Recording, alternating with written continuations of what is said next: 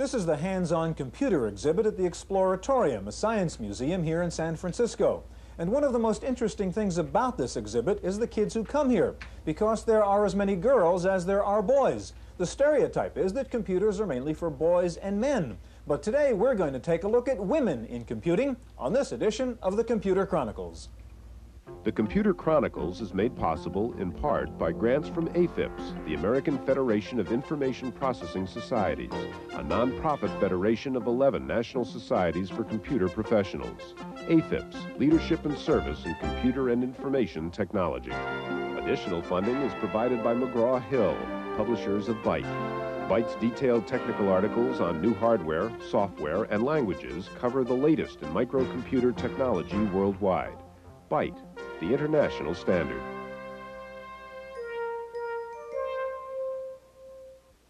Welcome to the Computer Chronicles. I'm Stuart Chaffee, and this is Gary Kildall. Gary, we have up on the computer here an adventure game called Cave Girl Claire that features a young girl as the main figure in the adventure game. And that reminds us right away that, in fact, most adventure games, most computer games are aimed at men. Now, a lot of people thought computers and high-tech would be an equalizer among the sexes, but yet most computer engineers, programmers, scientists are, in fact, men. What is your theory as to why there is this gender gap in computers? Well, our industry is really based in general engineering, which is a male-dominated field. But our industry also thrives on talent and innovation and not on artificial biases and barriers. What's the reality of the situation? I don't know what it is exactly. I do know in my personal experience, my son is a computer nut and my daughter loves horses. Now, I love both of those directions, but I can't tell you what I did to influence that. Maybe our experts can. I think so. We're going to meet the woman who created this particular piece of software for women. We'll meet several of the top women in the computing field to find out why there are so few women in computers. Now, their numbers may be few, but there are some precocious young women out there in computers, and we're going to begin with a profile of a young female computer whiz. Computers in the classroom are no longer scarce, often introduced to both boys and girls as early as the first grade. But while the sexes are about evenly divided in this elementary school class, the ratio changes in later years. A recent study indicates that first grade girls are just as likely to use computers as boys. But by the 6th grade, boys outnumber girls by 2 to 1. By the time they leave junior high school, boys make up 80% of the group learning to program computers.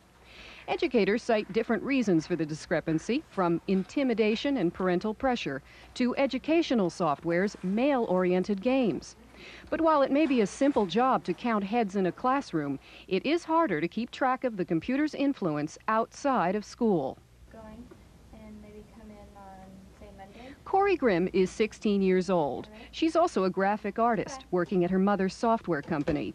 Since the age of 10, she's used a joystick, a mouse, and an electronic palette to give form to her ideas. To Corey, the computer is not intimidating or alien, but the most natural resource to produce her artwork. She talks about progressing from low to high-resolution screens like a promotion to the next grade. Unlike many artists who only reluctantly traded the tactile sense of a paintbrush for a light pen, Corey began her graphic arts career using the computer as her primary tool. She also has 3 computers at home, programs in BASIC, and does her homework on a Macintosh. With the help of teacher workshops, female enrollment in computer classes has expanded recently, and hoping to find a new market, some software vendors continue to develop programs specifically designed for women. But Corey Grimm learned naturally to assimilate computers into her life without worrying about either one.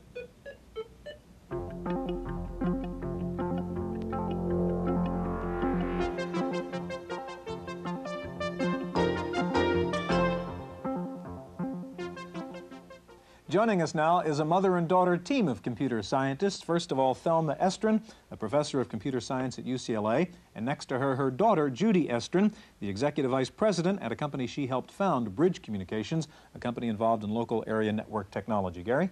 Thelma, you're considered successful by any measure in computer science and engineering. And your daughter is certainly very successful with following your footsteps with advanced degrees in electrical engineering, computer science, new company that she's formed, a very successful company. How did you manage to get into a field such as engineering at the time that you did? Well, you may remember during the Second World War about Rosie the Riveter, the women who went into war industries. Well, I had the opportunity to work in an engineering lab and replacing the men who were going to fight.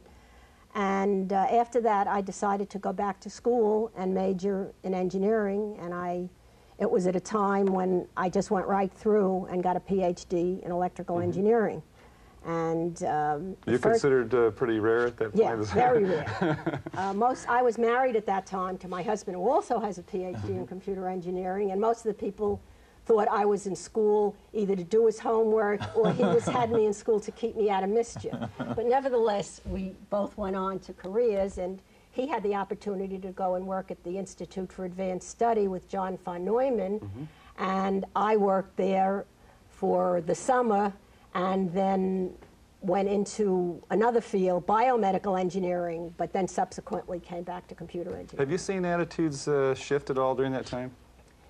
Yes, tremendously. In the sense that then I was very rare. Somebody would say, what do you do? And I'd say an electrical engineer, and they'd always say, well, you don't look like an electrical engineer. Well, I don't think you find a woman who says she's a computer scientist today, anybody saying, well, you don't look like a computer scientist. So from that point of view, I think. Judy, one thing that people talk about is the role model. What effect do you think your mother had in terms of your career? I believe very strongly in the impact of role models, and is one of the reasons why more and more women are going into computers and engineering, because those role models exist. And I think one of the main differences and the things that have helped me be successful has had to do with how I approach my entry into the industry and my moving along in that industry. I never questioned whether or not I should move into a man's profession. I watched my mother do it, and it was a question of why shouldn't I, and let's see anybody stop me, as opposed to going out there cautiously. I might add also, though, is when I say that I'm an Executive VP of Research and Development, I still get people who tell me I don't look like an Executive VP of Research and Development. So maybe not that much has changed. So it has changed, but if I said I was an electrical engineer, they wouldn't question it. But it is still at the higher levels of management, I think, that the attitudes are Judy, we had your mother's perspective on the things that have changed in one generation's worth. I was wondering what your perspective is on what it's like now compared to what you saw your mother going through when she got into this field. I think you really have to separate out the individual contributor and the first level managers from upper level management. And at the engineer level, it has changed dramatically. And I entered the workforce in an industry with young men, and so those younger men were very accepting of me. And I'm very happy to say I have had very few obstacles going through my career. It's the reason I've been able to do what I have so quickly. And I think that there have been dramatic changes. At the higher levels, someone earlier was mentioning that the women at the top have tended to be at top of companies they have founded. So I do believe that there are still obstacles there, and mainly attitudes of people in terms of upper-level management. Is that an attitude about business in general, or is it the computer industry and engineering? I think it's business in general. I still think that the computer industry is a lot more advanced in their attitudes than other industries, and it's because it is a young industry driven by younger people who have grown up in a world in which it's more acceptable. But it has not disappeared. And there still are, again, when I introduce myself, people look at me. And it takes a couple minutes for them to believe that it's really true. So. Thelma, you teach computer science at UCLA, and I'd be interested in what you see in the differences in your male and female students, if any. Well, I really teach at the graduate level, and talking about UCLA, there's one overwhelming difference that you see that transcends male-female, which is the large portion of Asian Americans that are in the school. And interestingly enough, among that new community, you see almost as many women in engineering and in computer science as you do, this is both graduate and undergraduate, as you do, well, as many women as you see men. Now, more so than among the American students? Yes, more so than among the American students. And among the American graduate students, you still see a smaller percentage. You see about 10 to 15% women, while at undergraduate level, it's about 20% women. Okay, Thelma and Judy, thank you. Now, in just a minute, we're going to meet a woman who creates software for women, and we'll meet a woman who heads up a women's computer project at UC Berkeley, so stay with us.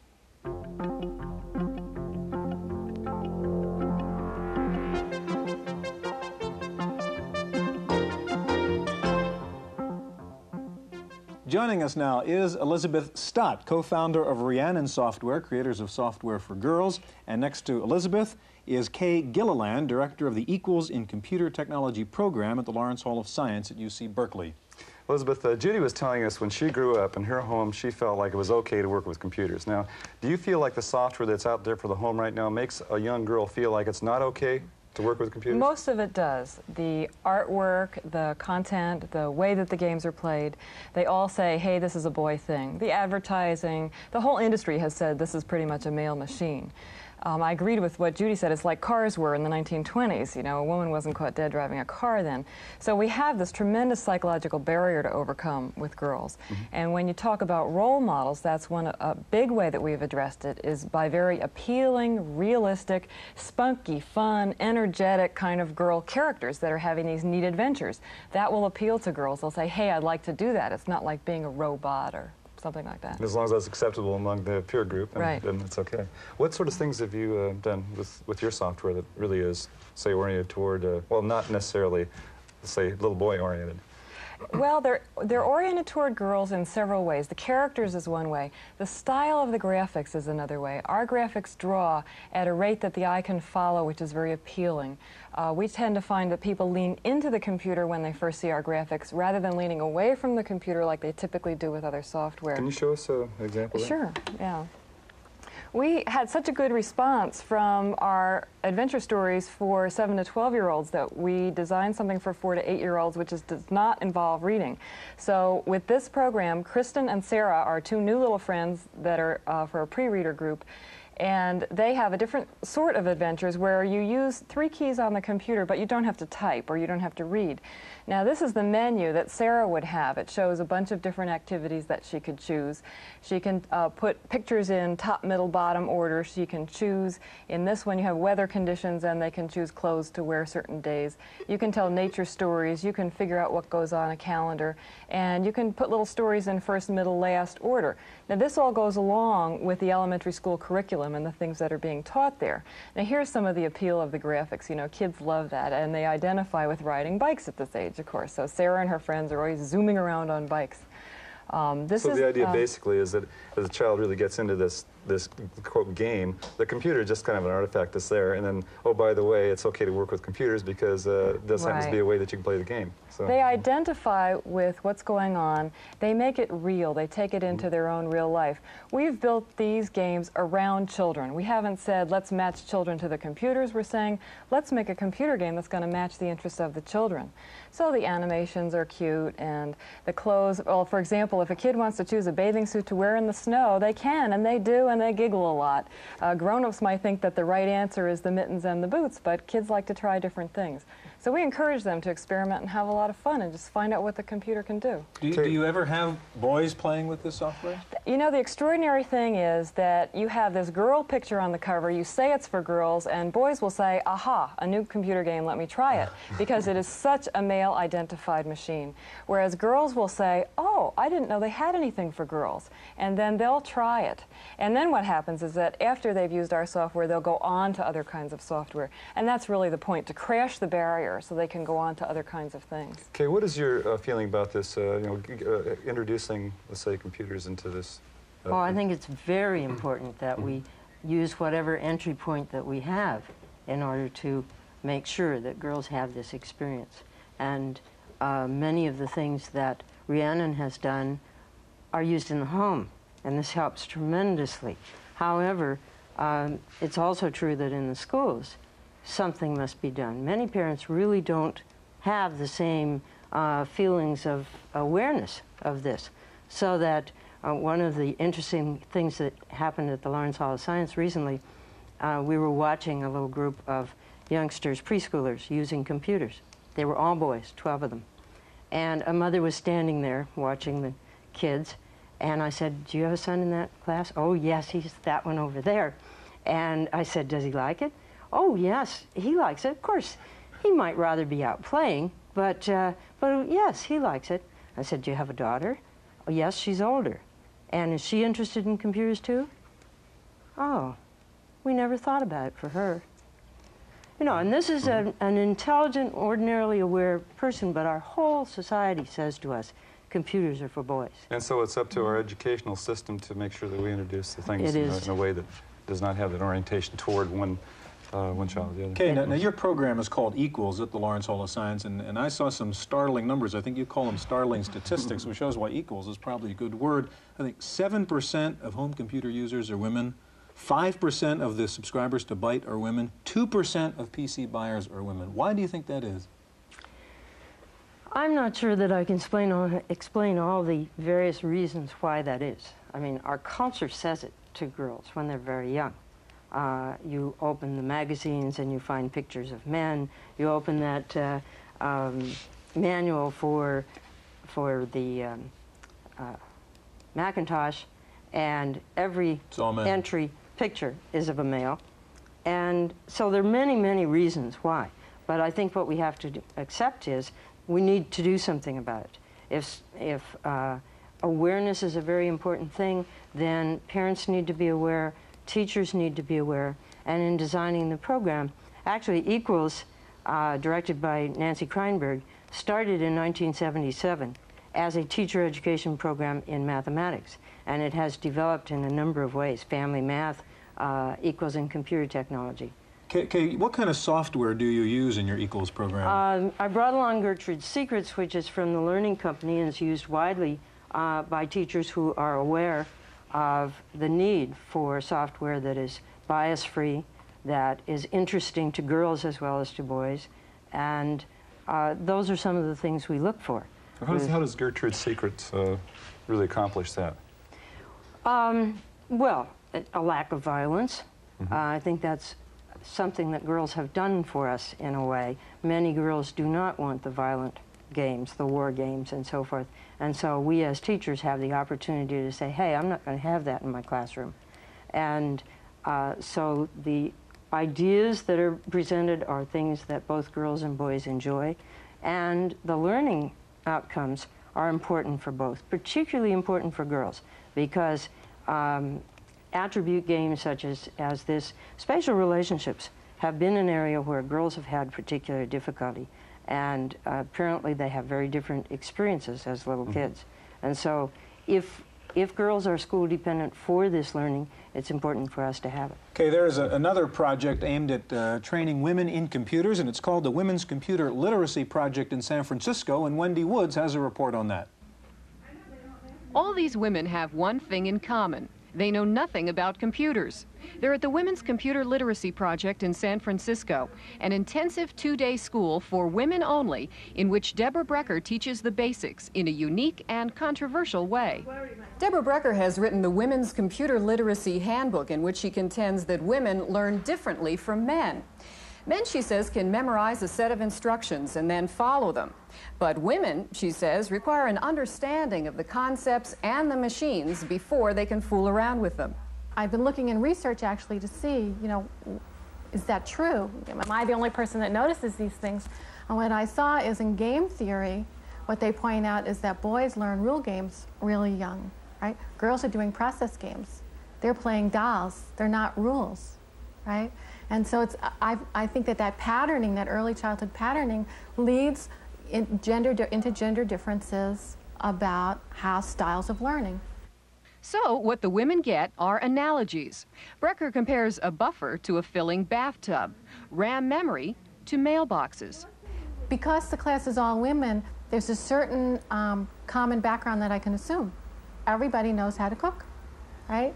They may not, you know, enjoy cooking or be gourmet cooks, but they all understand what a recipe is, they understand what ingredients are. So if they understand what ingredients are, then they know what data is, because the data is the ingredients for a computer recipe. 3,500 women ranging in age from their teens to their 70s have gone through this course, which is the only one of its kind in the country. The proof that Brecker's teaching method works is in hundreds of letters that she gets from students.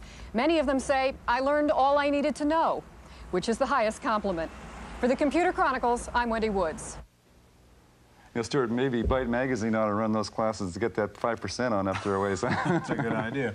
Gary, we have two people joining us now, and I'd like to introduce Adele Goldberg, who is the manager of the System Concepts Lab at Xerox PARC. Adele is also president of ACM, the Technical and Scientific Computer Society. And next to Adele is Jan Lewis, formerly with Microsoft and Infocorp, among others, and now president of the Palo Alto Research Group. Adele, well, this is actually a question for both of you. I'll start with Adele. In your roles in the computer industry and in the research work you've done, you have to predict sort of what's happening, where the markets are going to be, things of that sort. Do you see a market, a software market, say, for women specifically, or is that just so general that the word process is a word process, a spreadsheet's a spreadsheet? Well, two answers to your question. First, I don't spend my time predicting the market so much as predicting the future and trying to come up with innovative new ideas that will change the marketplace. Okay. Secondly, I don't distinguish between men and women. I think they're people, and I think the previous segment discussing the computer examples, you kept talking about the child and exciting the child. I'm out to excite children and adults in the software that we present. Now, Jan, what was your experience? I mean, you've come a long way as a woman in this business. I mean, did you have hurdles? Did you have problems? What was the experience you had? You know, the interesting thing is there probably were hurdles and problems. I don't think I realized it until probably about 5 years ago. When I got out of college, the first thing I wanted to do was be a programmer because that was a good field for women, and I never thought of it in terms of discrimination. In 1974, I went into sales for informatics. I was the first female of a 100-person sales force, and I really was in a fishbowl. At this point, a typical high-tech sales force will be about 50-50. At that point, I still hadn't thought in terms of discrimination. As you start getting toward the top, you start realizing that you really have more opportunities if you go off and you start your own company and you start your own thing. At least this is what I realized. And you Seems to be a sort of recurring theme that the upper levels of the management of the company are difficult to penetrate then. I think there are exceptions, but if you look at the examples that are out there, by and large, the really upper levels have, in fact, started their own companies. And this is really the direction I've gone in, and at this point I feel no problems whatsoever in anybody I deal with in terms of suppliers, in terms of clients, in terms of employees or prospective employees. And I think what I've really done, the tack I've taken, is I have just simply ignored what may or may not have been the obstacles and gone for being the best in anything I do and going in that direction. Adele, is there some concern that girls, young girls who don't get familiar with computers and so on, will be at some disadvantage when they get to be adults and get into the professional world? I mean, it might not have mattered whether you played with model airplanes, but it may matter if you didn't play with computers. I think that is true of not just girls but boys as well now. It's like never having a pencil and paper in your hand and expecting to get a job when you're an adult. It's becoming more and more imperative to at least have an understanding of what computers are about and how you can use them. One of the things that have been talked about here today has been the importance of role models.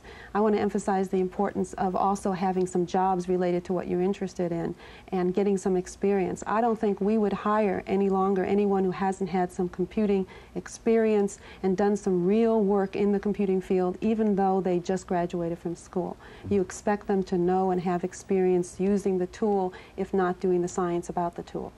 Now, suppose you are a young girl, like we talked about Gary's daughter before. I mean, I don't like computers. I'd rather have horses or paint or something. I mean, is that a concern of a parent because of what you say? There are days when I don't like computers, and I'd rather have horses and paint for a while. I don't think it should be a concern. I think that different people are going to be interested in different things. I have two daughters. I do not have computers in the house for them to play with. Right now I have pianos and art supplies and other people, and I just assume that as they grow up they develop their particular interests. I do expect them in school to have some computer experience, and I will give them some as well so they understand. Do you see a positive trend here? That is are we working in the right direction now? That more and more women are being involved in computer technology or not?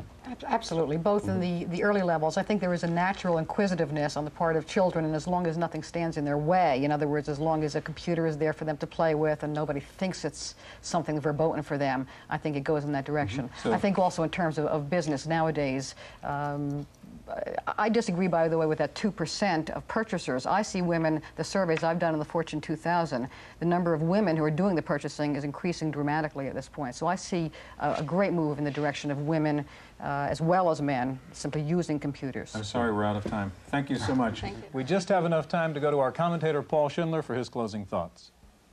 As the father of two girls, ages 5 and 1, the subject of this show has special meaning to me. In my other job as senior West Coast editor of Information Week, I wrote a cover story on women in computing. And frankly, it makes me as mad as hell to see how badly women are underused in the computer business. I think it should make you mad too, whether you're a man or a woman. Let me tell you why. If you're a woman, you should be mad because the accident of your birth puts you at a permanent disadvantage in the computer business. Sure, your disadvantage in this field's less than in other fields, but so what? It's still a disadvantage. If you're a man, you should be mad because you're watching a terrible waste of human resources. I hope no one still argues in this day and age that women aren't as smart as men. If they are as smart, they should be half the DP workforce, but they're not. That means, on the face of it, that millions of women who could be the best people in computing are doing something else. That's a shame. Now, I'm not saying hire women because they're women. I'm saying hire the best person for the job, regardless of sex. That's my opinion. I'm Paul Schindler.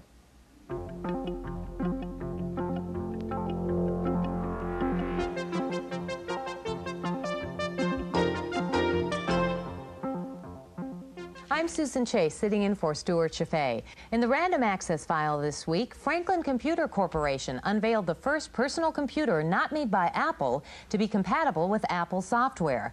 Franklin filed for reorganization under federal bankruptcy laws last year after a lengthy legal battle with Apple over previous alleged copyright infringement. The new Ace 2000 will come in 3 models, all priced under $1,000, about $600 less than Apple's 2C and 2E models. Franklin says shipments will begin this week.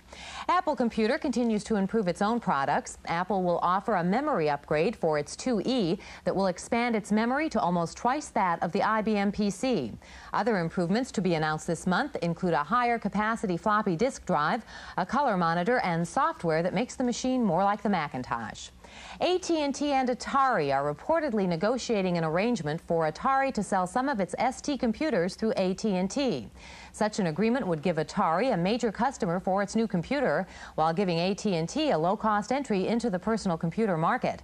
Officially, both companies declined to confirm the negotiations. Get ready to put away your Lotus 123 spreadsheet program. A new program called Javelin goes beyond the current spreadsheet columns and rows by giving users the ability to look at data in almost a dozen different forms. Javelin allows users to see where data came from, the logic that determined the formula used, and which pieces of data are affected when any variable is altered. The program is designed for IBM PCs with at least 512K of memory and will sell for about $700. And now for more software news, here's Paul Schindler with his review. You know, getting organized must be difficult for all of us, judging from the number of software packages that promise to help, MaxiThink, for example, or ThinkTank. But every time a need becomes clear, someone comes along and builds a better mousetrap, or in this case, a better thought trap. They call Da Vinci a renaissance in thinking. They may be right. Da Vinci is faster, cheaper, and more flexible than any other outline program on the market. It uses color well and includes both a calculator and a calendar. Your outline can contain up to 5 levels, each of which can contain 99 topics, although there's an overall limit of 255 headings. Each heading can be as long as 60 characters. Each can have 50 lines of text associated with it. This text can then be exported into your word processor. If you change your mind about the order of subjects, reorder them. If you decide to make subtopics into topics and vice versa, you can do that too.